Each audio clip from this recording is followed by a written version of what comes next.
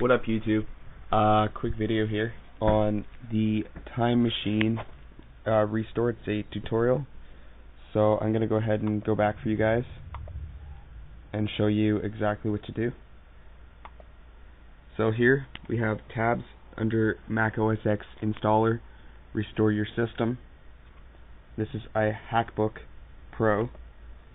I want to hit continue. It'll give you your backup source, which is my Time Machine backup. Select it, hit continue. December 6, 2010, I want to back that up. Hit continue. Under MacBook Pro, that's selected, hit restore. It'll give you a prompt, continue. Restoring your MacBook Pro on volume, MacBook Pro. And it should take only half the time, because it's restoring all the data onto itself. Yeah, it's pretty decently fast. And yeah, so that's all you got to do.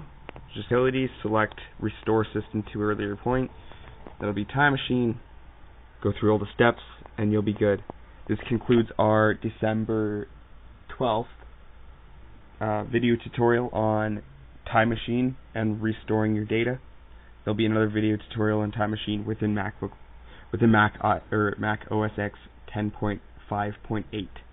Thanks for watching, and tune into my channel Technical Nerd 91 at youtube.com.